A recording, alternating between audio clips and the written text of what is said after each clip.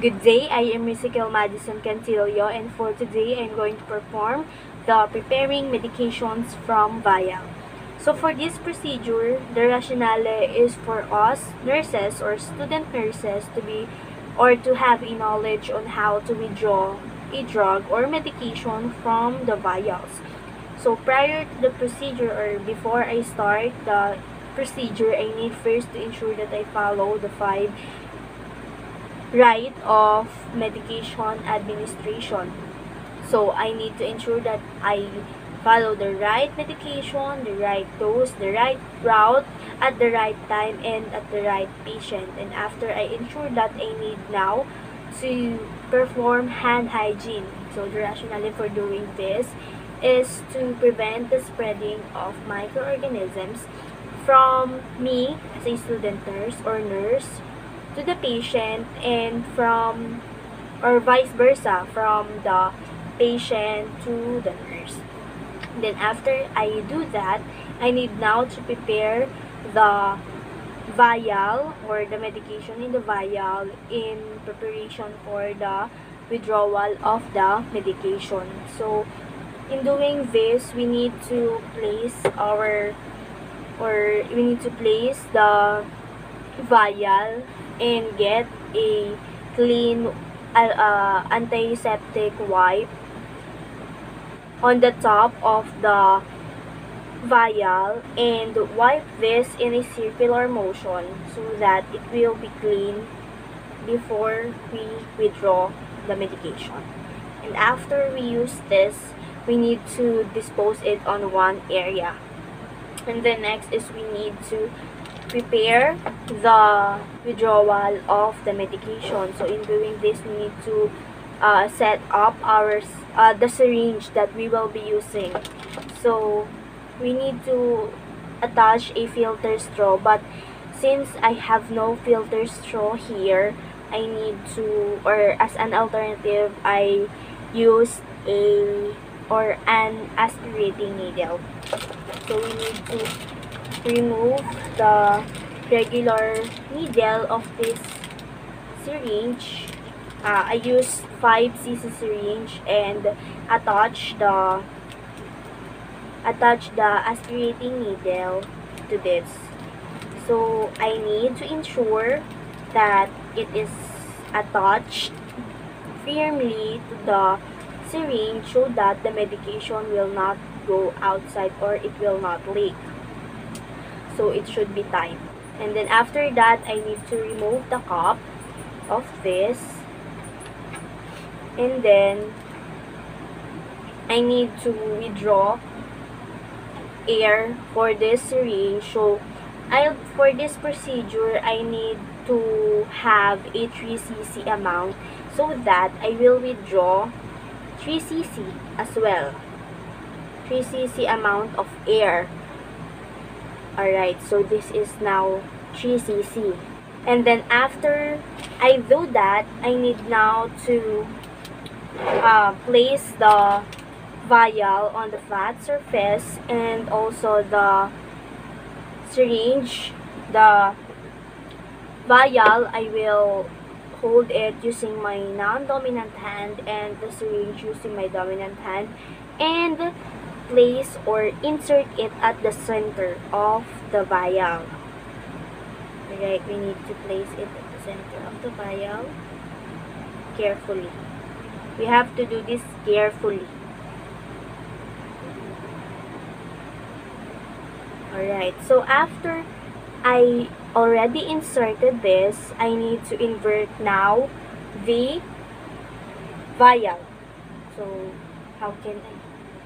So this is what it looks like after I inverted.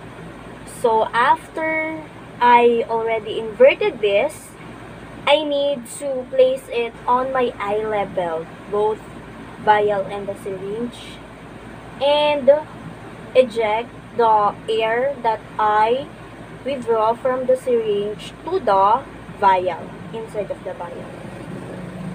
Right, so I've already ejected the air.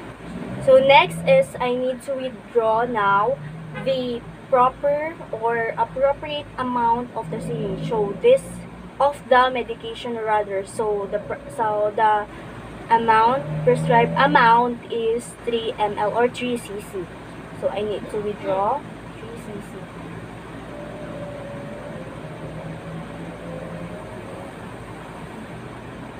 So make it sure that it is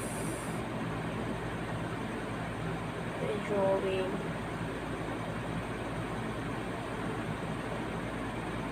Alright. So after that, I've already withdrawn 3 cc. I will now remove or pull the syringe to the vial. Alright. And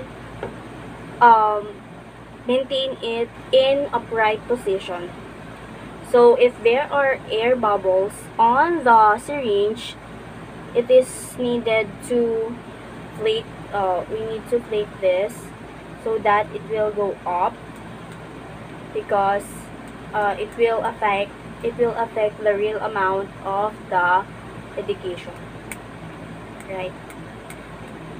So after we flick and ensure that there is no left air bubble on the syringe, we need now to return the cup and remove the filter needle, or I mean the aspirating needle of the syringe, if and only if there is no left air bubbles on the syringe.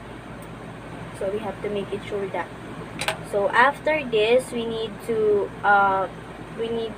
get it back. We need to get it back, the syringe, on its original or the regular syringe.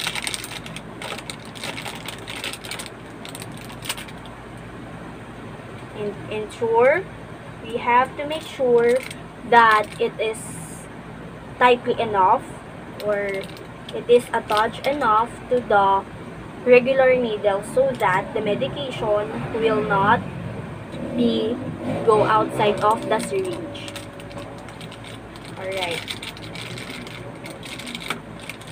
So after we do this, it is now ready to administer to the patient, and we'll put it on the medication tray. And now, we'll now proceed on preparing and using multi-dose vial. So we need first to remove all of the materials that we've already used and place it on one side, on one area. The sharps should go on the sharp container, because in order for this to not harm any people, or in order for us to be safe or to protect ourselves. So now proceed on preparing and using the multi-dose vial. So in doing that, we need a distilled water, a vial that has a powder inside, of course, the syringe, that is a new syringe, and a aspirating needle as well, since I don't have a filter straw needle.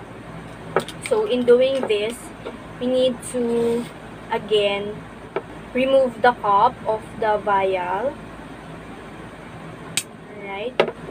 So after that, we need now to prepare the syringe.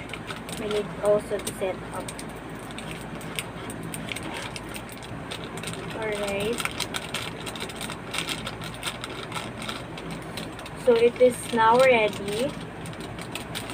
We'll just remove the regular needle and replace it using the aspirating needle. Right. So, let's remove the cap. So after we prepare the syringe that we will be needing and also the aspirating needle, after we attach, we need now to get the distilled water. So we need to read the manufacturer direction. So it says that dissolve the contents of 1 vial in 0.9 ml of sterile water for injection. So we have to get a 0.9 here on distilled water. We need to withdraw 0.9 for the distilled water. Okay, so we need to insert.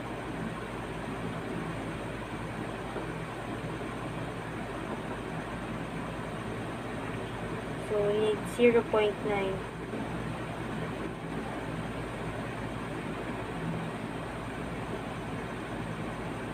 Okay, so we've already reached the 0.9. So if there are bubbles, we need to click it. And then we need to get the vial and turn it invertedly. And then inject the syringe in the vial. And finally, inject the distilled water. Alright, so withdraw the syringe and turn it back on its original needle.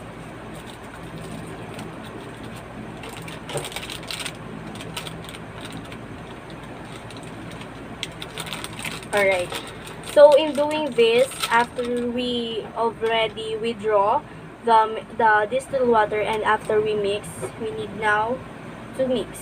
After we mix the distilled water and the powder inside the vial, we need now to mix it using again a rotation method or the rotation pattern by the palms and not shaking because it will accumulate air. Alright. So if the multi-dose vial will be reconstituted, we have to write a date and the time it was prepared. And once the medication is reconstituted, we have to place it on the refrigerator or as recommended by the manufacturer. So after doing all of the procedure that we have, that I've done, I need to aftercare all of the equipments that I used.